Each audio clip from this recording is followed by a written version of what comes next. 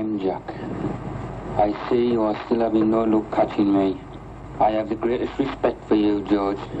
But Lord, you are no nearer catching me now than 4 years ago when I started. I reckon your boys are letting you down, George.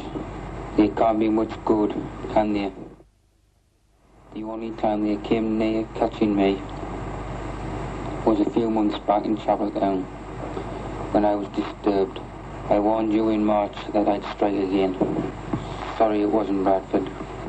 I'm not quite sure when I'll strike again, but it will be definitely sometime this year. I'm not sure where. Maybe Manchester. I like it there. There's plenty of them knocking about. They never learn, do they, George? I bet you've warned them, but they never listen. Well, it's been nice chatting to you, George. Yours, Jack the Ripper.